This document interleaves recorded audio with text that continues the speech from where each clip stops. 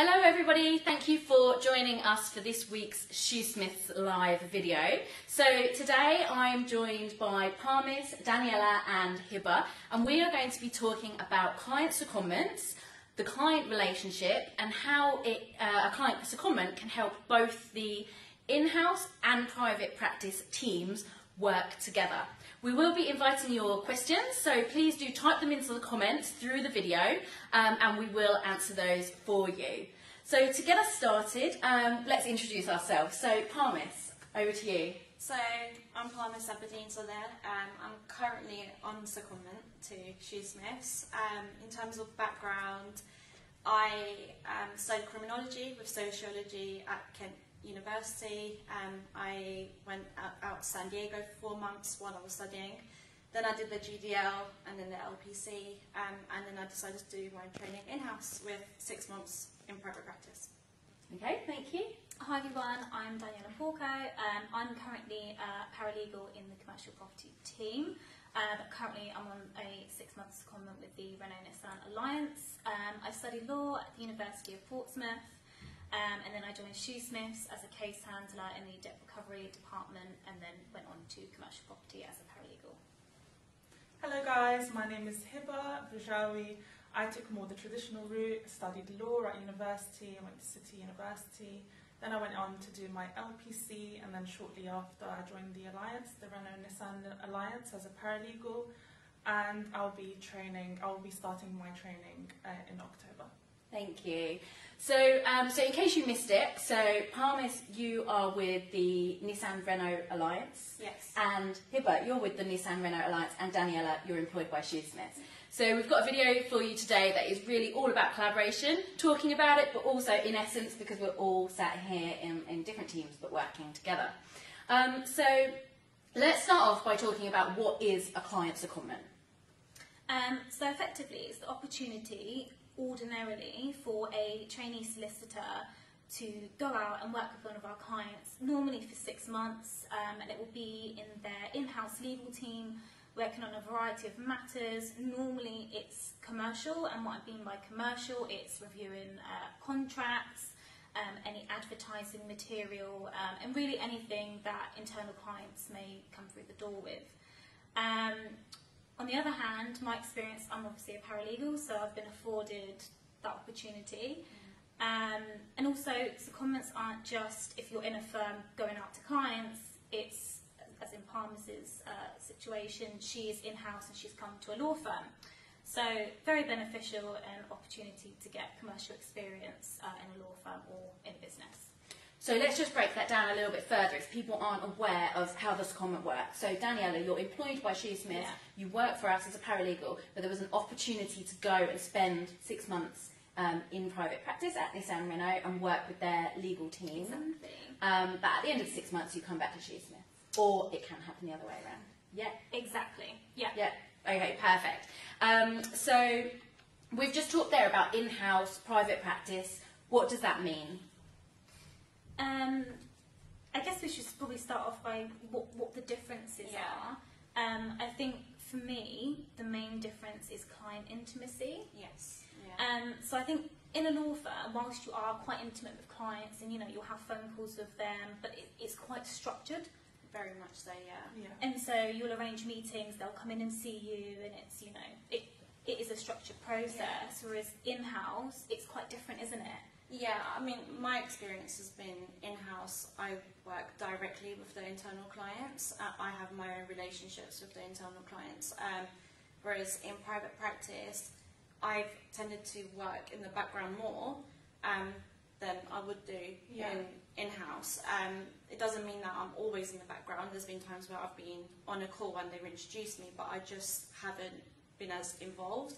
I think that's because you need to form that relationship with the clients first. I think it depends on the client as well. I mean, some of them you might work directly with them, but in-house you're directly working with them all the time. I mean, yeah, the internal clients are basically your colleagues, so you build a really strong relationship with them.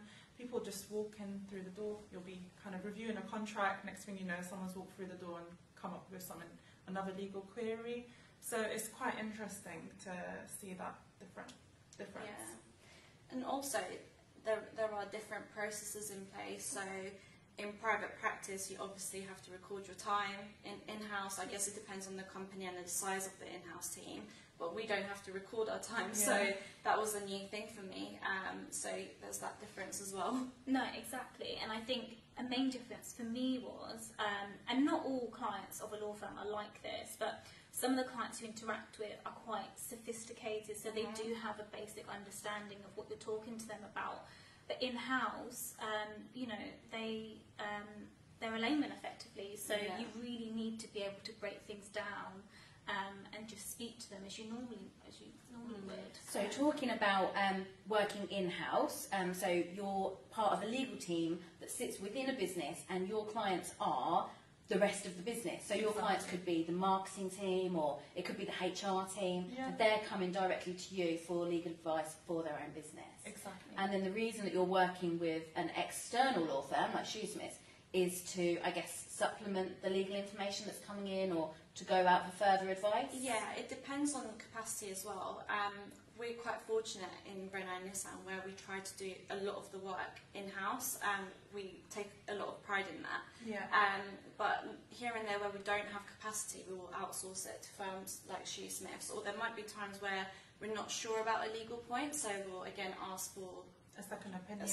Yeah. But yeah, in-house is really varied. One day you might be in a board meeting explaining the changes to GDPR, and the next day you might be sitting with an intern and talking to them about marketing agreements. So it's really varied. Yeah, I was just going to say the work is very varied, so you can do a whole load of things in one day. So we kind of do a lot of marketing, we do a lot of compliance, we help the sales team obviously achieve their objectives. We even liaise with the HR team on different things, so it's very varied, which is great for us as quite juniors as well. Yeah. And then coming to do a secondment in-house for 6 months means your experience then is very specific for you, Parmis, where you've come from that varied environment and then into something specific. So tell me about the seats that you've had at Shoosmiths. So I did 3 months in the commercial department.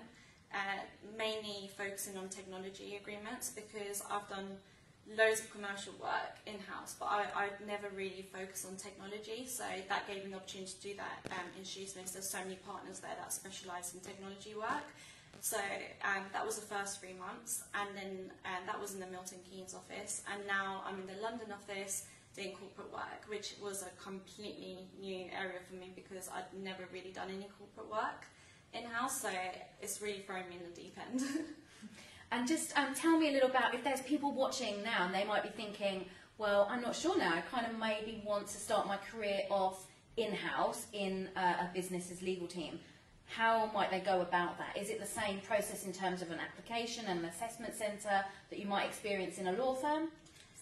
Yeah, I think it's completely, it depends on the company. In terms of Renault and Nissan, I was the first trainee, so there wasn't a process in place. We had discussions about me doing it, but for me it was critical that I at least had 6 months in private practice. We just contacted the SRA and we asked if we could make it happen, and we ticked all the boxes, and then I just started, and the head of legal for Renault-Nissan, he's my training principal. So once you start the training, it's very similar, but I would say depending again on the company and size. In Renault-Nissan, there's only 4 of us in the team currently. So the work I am doing in-house as a trainee is really varied. I might be working on contracts one day, and then the next day data protection, and then the next day potentially a dispute. Whereas in private practice you have set seats, you wouldn't do a variety of work. So I guess you get to focus on one area at a time. Yeah. I would say that's the biggest difference. Okay.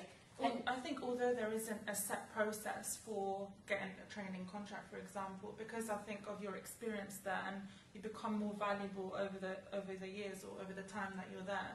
So you become an asset to the company, and for that reason they just feel like they want to develop you, and we've been fortunate with a great manager. So yeah, fantastic. So Parmis, you're nearly a year into your training contract. Hiba, you're going to start in October. Yeah. Congratulations. Thank you so much. And Daniela, you're starting next year as well. So you're all about a year apart in terms of your training experience.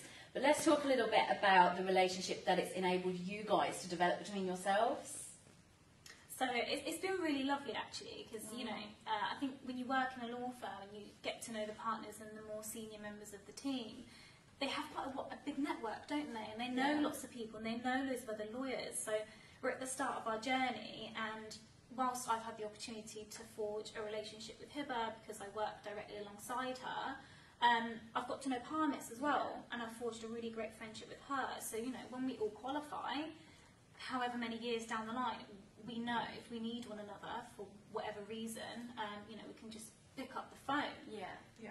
So really beneficial. Yeah. Definitely important to start kind of building relationships and networking, meeting new people, because it's great to have that support system throughout your career. Yeah. So it's great.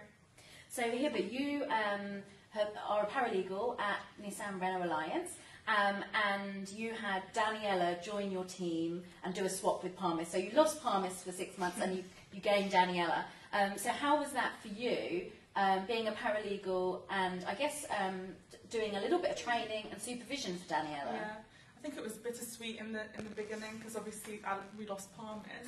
But then as we got to know Daniela, it was great. She was amazing, and obviously as a junior myself, it really gave me the opportunity to train her and supervise her, which I wouldn't usually have that opportunity. Yeah. And it has really given us a chance to build a relationship, and I think it's really helped the Shoosmiths and the Alliance relationship as well, which has been really great. Yeah. And I guess in terms of the knowledge that you've gained, Daniela, out of being in-house, how is that going to help your career, but I guess also help Shoosmiths coming back? I think some of the opportunities I've been afforded at the Alliance, and just to explain the Alliance, so we're Renault and Nissan, so the in-house legal team act for both companies. So for example, the team have trusted me to deliver advertising and marketing law training. I don't think I would have been afforded that opportunity otherwise until I'm sort of a bit more senior. So to be quite junior and to have the opportunity to train and to manage the interns, it's developed on some key leadership skills and how to train people, because I think you need to speak in a particular way and deliver information in a particular way for people to understand. So certainly when I go back and I'm qualified, and we have junior members of the team coming in, I'll be able to train them and help them in a way that I know is going to help them develop. You definitely learn new things about yourself, and obviously I'm used to having someone supervise me, so to suddenly supervise Daniela and see her progress and also learn a bit about how I am as a supervisor, that was really great. Yeah. So, Parmis, tell me a little bit about when you're working for the Alliance, because you're obviously here at the moment at Shoosmiths, but when you go back, tell us a little bit about the actual type of legal advice people will be asking you to provide. So your clients, just to reiterate, your clients are your in-house people, HR or marketing teams, so what are they asking you? As I said, it's really varied. Predominantly we work on commercial agreements, so service agreements where we outsource our services, which is a lot. So on a daily basis we'll be working on 1 or 2 service agreements, trying to get them through the door. We deal with advertising all the time, so I didn't know before I joined Renault-Nissan there was so many advertising laws, so we need to make sure when we're making claims or we're about to go out with a new promotion that it's legally compliant, we're not making claims that we can't justify. A lot of data protection, so when GDPR was coming into place, we did a lot of the work in-house, making sure that we were compliant with data protection. And we have data protection questions every day, and people asking us, can we do this, can we do that, can we use customer data for this and that, and we need to make sure it's all in line with the law. Sometimes we have employee conversations, so HR will ask us questions about processes, what they can do, what they're not allowed to do, some disputes here and there, so it's really varied. Okay, so for somebody watching this that sees car adverts on the TV all the time, those TV adverts will have had to pass through the legal team. You will have had to okay that the things that the advert is saying is correct and in line with advertising guidelines before it goes out anywhere. Yeah. So usually a lot of the adverts are already filmed and done with at central level, so either Japan or Europe, depending on Nissan or Renault. So we will get those videos at a later stage, and then we'll have to give our comments, and then we'll see where that goes. But when things are filmed in the UK, or when there's new ideas, we're heavily involved from script stage. They'll send the script to us, we'll give our feedback, and then before they go out to production, again, we'll see the storyboards, we'll feedback on the storyboards, and then again, once they film the different scenes, it'll come through legal again, and we'll have comments. So a fun fact, with the automotive industry, we've got our own set rules when it comes to advertising, and we're not allowed to make any speeding claims or show any speeding, so those are the sort of stuff that we would watch out for in-house. Okay, cool. So if everything's coming through the legal team before it goes out to the public, do you have any, you must see things that are secrets before they come out, so do you have anything that you can tell us about? Not quite, but there's a lot of exciting things coming up. We've got new product launches. I won't give any spoilers, but watch out. But it's really exciting, isn't it? Because we get to see it before it comes out, and we're involved from the very beginning. So as Parmis said, the storyboards, it's really exciting when you see an advert which you've signed off or even asked that it gets amended to be compliant to then be on TV, and you know you've been involved in that and you've made a difference. So it's really rewarding. Yeah. Okay, so we've talked a lot about the type of work that you do in-house, and like you said, it's very varied, but quite a lot of commercial, contracts, data, marketing. But Daniela, you're not from a commercial law background, are you? No. So how did you, well, tell us what team you were in, and then how did you find that going into a different area of law? So, as I said previously, I've come from a commercial property background. So to go from that to go in-house, it was quite a stark difference. As we said earlier, the intimacy with the clients, so you know they can just come in, talk to you about something, and you sit down and deal with it on the spot. That was something that I had to learn how to deal with. So certainly in the first month, it was quite difficult and it was quite challenging. And obviously the work as well, I've had to learn loads of new things. Just really going back to basics, isn't it? It's just contract law basics and understanding what the client wants, what they want in the contract, and the legalities around that. But also, I think something that's quite challenging is the commerciality of everything. Yeah.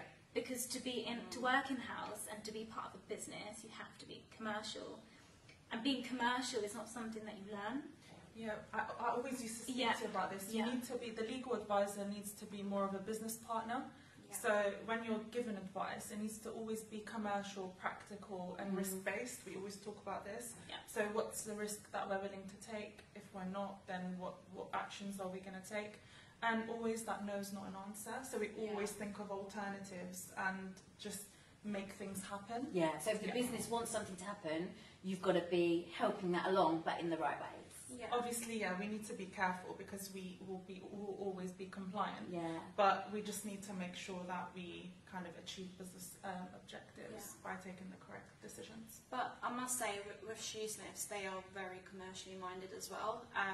From just doing my technology commercial seat, I saw that the partners, the different lawyers, they're always trying to find a commercial solution for their clients, even though they're not in-house lawyers.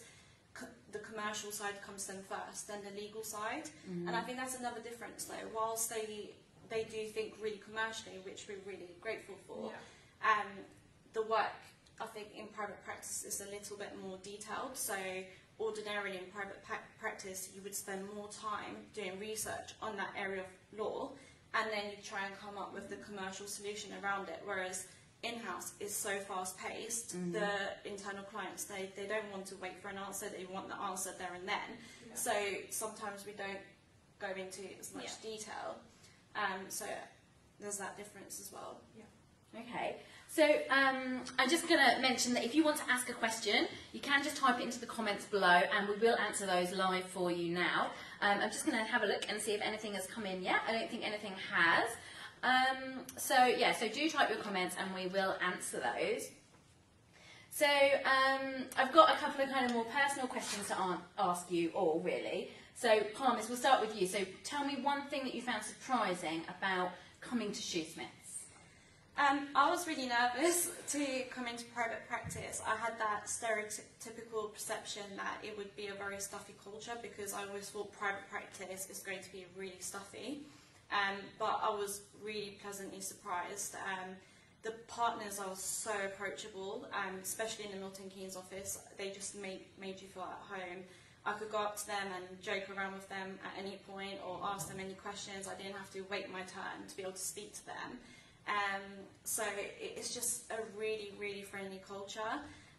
We're very lucky in-house in the sense that our manager, James, he's fantastic. He gives us all the time in the world, and he teaches us so much. And I had exactly the same, especially in Milton Keynes. My training principal, Sebastian, and my supervisor, Andy, they helped me so much, both in my work and socially. They were just there, and I didn't expect that in private practice, so I was really pleasantly surprised. Okay, that's great.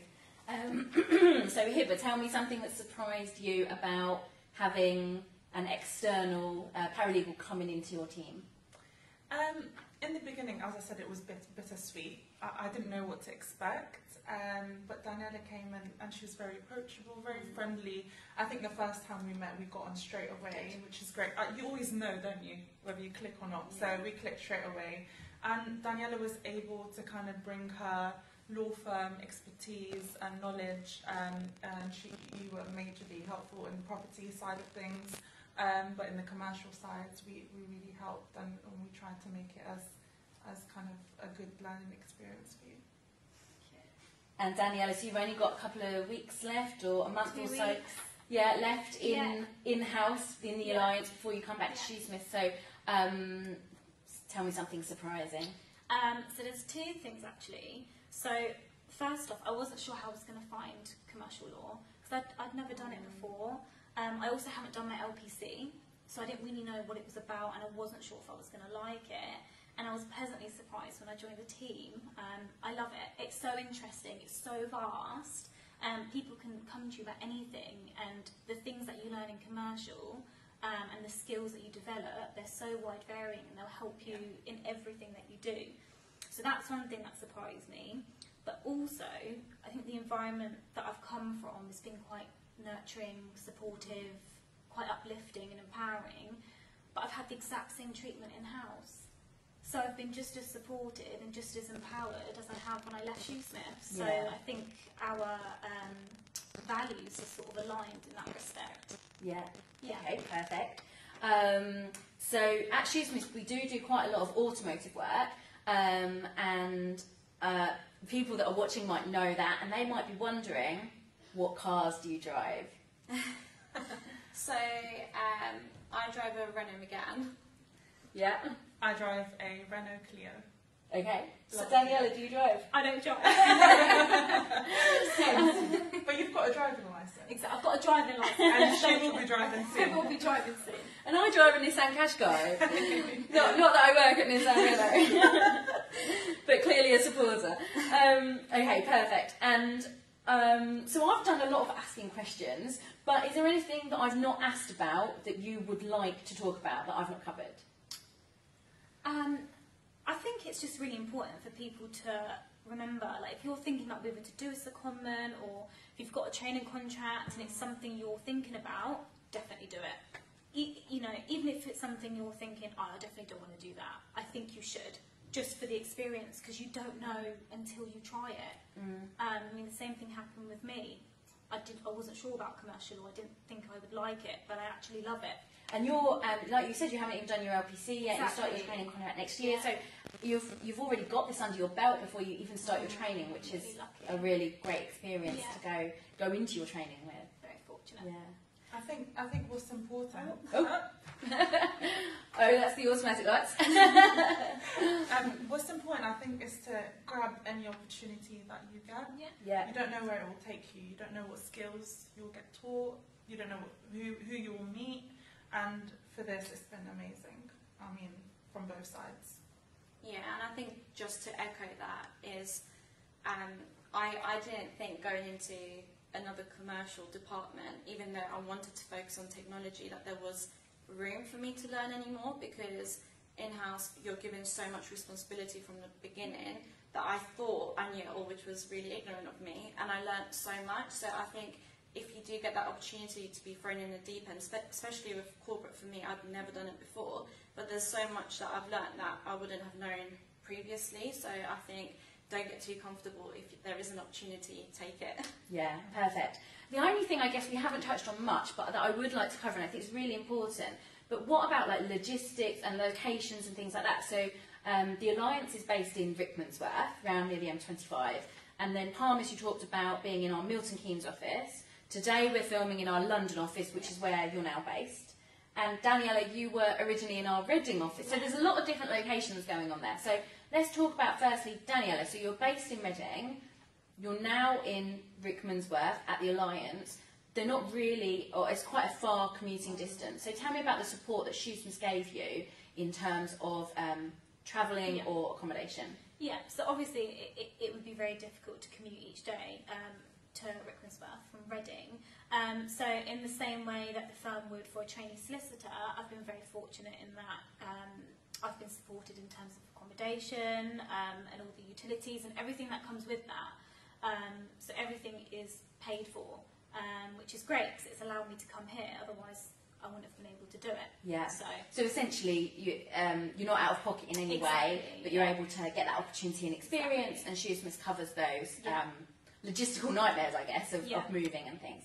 And then at the end of your contract, you'll move back to Reading? Move back to Reading, start the LPC. Yeah. Yeah. Okay. And what about you, Parmis? So having been based in Rickmansworth and then spending time in Shoosmiths, Milton Keynes and London offices, what are you doing? Are you travelling? I am travelling. So for Milton Keynes, I had an hour journey both ways. And again, like you, I've been really fortunate in that my HR team at Renault, they've been very supportive. I was able to keep my company car, so I wouldn't have been able to travel to work every day. Trains just wouldn't have been affordable, so I kept my company car. I still keep the same benefits as I used to, as if I'm still a Renault employee. And my HR team have made sure that they've stayed in touch with me to make sure that I have been supported. And my manager, he speaks to me on a weekly basis to see how I'm going on. So there is that support network for you. And equally, I've had Robin and Nathan from Shoosmiths who have been checking on me to make sure that I'm adjusting well. So yeah, so support from both sides sounds fantastic. I think everything that you've said is really positive, and I don't even think I need to ask the question, but it sounds like you're going to be, you've had a lovely time, but you're going to settle straight back in to the Alliance when you go back. And Daniela, sounds like you don't want to come back to Shoosmiths. Sounds like you love it. Sounds like you're very lost you. But you've got to come back to us to do your training contract. So any final words of advice for anybody that's watching that's thinking, actually this comment might be for me?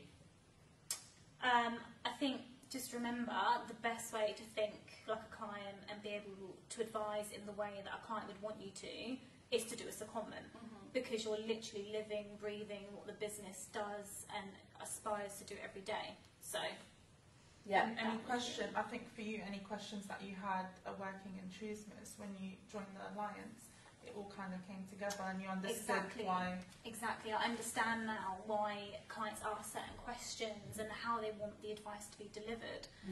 So really beneficial for me, and also obviously beneficial for the Alliance. So really positive all round. Yeah. Well, we haven't had any questions, excuse me, come through on the video today, but if you do have any questions, you can still comment on the video and we will get back to you, or you can email us at joinus@shoosmiths.co.uk and we will get an answer to you. Be sure to head over to our events page on Facebook, where we've got lots more Shoosmiths Live topics coming up, and the dates are on there. In particular, we're really excited about interviewing Simon Boss, who is Shoosmiths CEO, and that is taking place in October. So if you go onto the events page, you can hit interested and going, so you don't miss out on watching that video. I just want to say massive, absolutely massive thank you to Parmis, Daniela and Hiba for joining us today. Huge thank you to our client, the Alliance, and yeah, for putting all this together. Thank you so much, guys. Thank you so much. Thank you. Thank you.